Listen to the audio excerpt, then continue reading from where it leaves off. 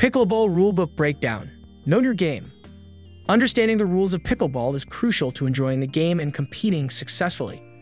While a rulebook may seem extensive, a breakdown of the key rules and concepts can help clarify the game for both beginners and experienced players. Court dimensions.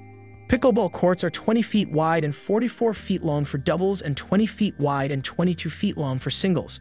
The court is divided into different zones, with the non-volley zone, the kitchen, being a central focus. Scoring.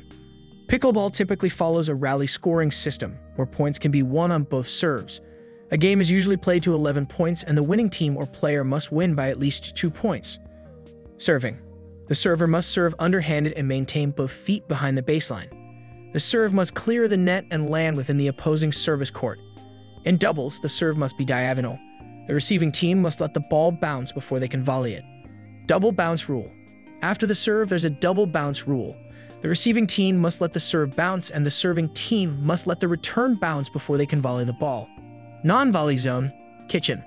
Players cannot volley hit the ball in the air from within the non-volley zone, which includes the kitchen area. This rule prevents players from dominating the net with smashes, encouraging dinking rallies and strategy. Faults and let serves. Faults can occur for various reasons, such as stepping on the kitchen line during a volley or hitting the ball out of bounds.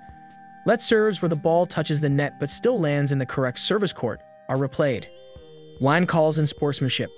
In pickleball, players are encouraged to make their own line calls, and honesty and sportsmanship are highly valued. If there's a dispute, players can agree to replay the point.